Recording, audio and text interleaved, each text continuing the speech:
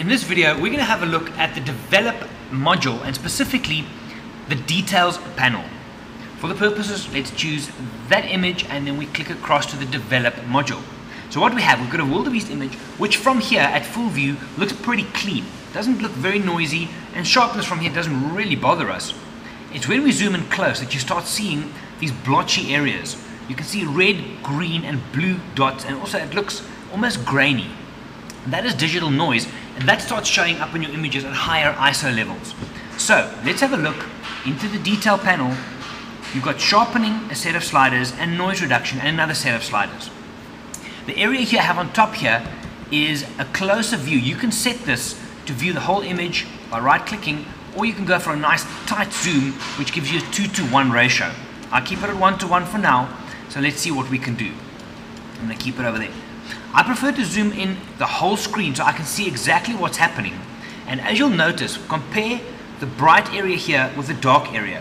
Noise normally shows up in the darker areas of an image where the lighter areas will not be as much affected.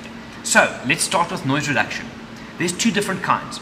Luminance noise reduction refers to the graininess. It's also called monochromatic noise.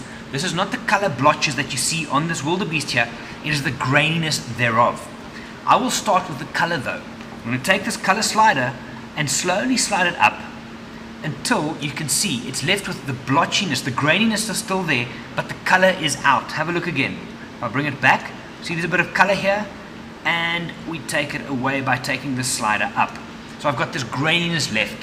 From there, once I'm happy with that, I can go up to the luminance noise reduction. Remember, that's monochromatic, so it's not involving color. It is just looking at the graininess thereof.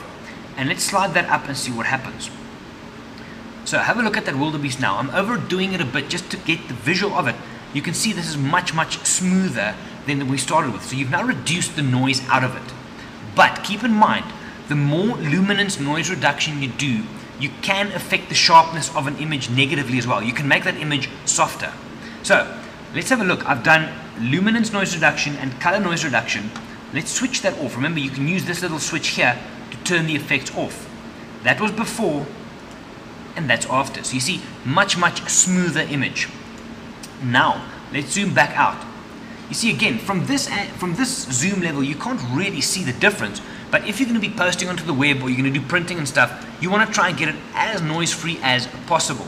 Remember though, in the old days we shot full grain. You wanted grainy images, so there is no right or wrong. Now let's pick up on the sharpening side of things. I'm going to open this to the whole image. Sharpening here, amount. Again, think of amount as the volume or the amount of sharpening you're going to do, turning the volume up. So if I take this all the way up just for us to see the result, have a look at this area around the bright parts on this wildebeest. So that is 0 sharpening, and that is a lot of sharpening. You see it almost becomes a bit much. That's why we need to err on the side of caution here. So let's start round about there. Right, what sharpening does is if you have a line such as this one at the top here, the dark side gets made a little bit darker and the pixels on the white side gets made a little bit whiter. So it increases contrast along the edges of an image. Now to zoom out, I've now added a little bit of sharpening, but as it stands, the entire image, the global thing will be sharpened. Not ideal because I don't want sharpening done in the smooth areas, for example in the sky or in this dusty area. How we deal with that, we come down to masking. Now you click on masking and at the same time you hold the Alt key in, which turns it to white. Now let me go again. White areas, when I click Alt, are the areas that's going to be sharpened when we apply the sharpening. Now holding Alt, I slide this slider over to the right hand side and you'll see we get some black creeping in. Now the black areas are not sharpened, the white areas are being sharpened. So compare the whole image being sharpened to just those areas being sharpened. This is ideal now because now I'm sharpening on the edges and that's what I want to pop in my image. Right, again, you're not going to see the result up here from the big image. That's why we recommend that you zoom in. Right, let's have a look. If we turn all of this off, you see I've got my noise reduction done. Watch the horn area now when I bring this back, and you can get a bit of sharpening in there as well. Let me overdo that for you so you can see it in there. Right, we're going to jump to another image just to have a look at radius and detail. So let's click back to library. Let's select, which one do we choose? Let's choose the baboon image because there's lots of fur in we can use, and back to develop. So, very quickly again, let's sharpen, remove these two back to normal. Let's sharpen up to a certain level. Let's look nice and close on this baboon's face. I'm going to mask it out. Remember, hold Alt to see the white areas. And over there. So I want that for now. Right. Now what radius and detail will do. This is a little bit close on the zoom, so I'm going to back it up a touch over there. Right. What radius and detail will do. If you have an animal or a human with hair showing in your image, detail will make that hair or the fur pop out a little bit. So you can push this up.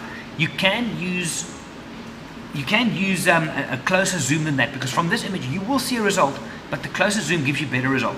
Have a look at the fur area around the neck of this baboon. We take it down. It's sharp because I've done a bit of sharpening, but if I push this all the way up, you can see the fur pops a little bit more. Very handy for animals like this, or for lions, something similar. Radius affects, as with the amount of sharpening, radius affects the bigger picture. If you have lots of fine detail in your image, you don't want to push radius up too high.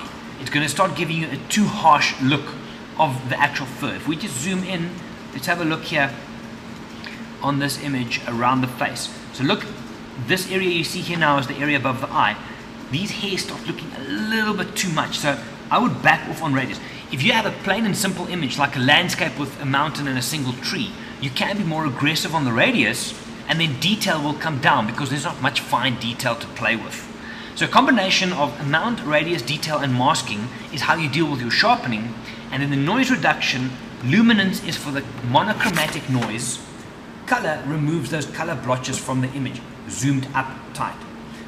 Detail, sharpening, noise reduction. This is something you'll generally do right at the end of your workflow once you've done everything else, but make sure to remember it at the end.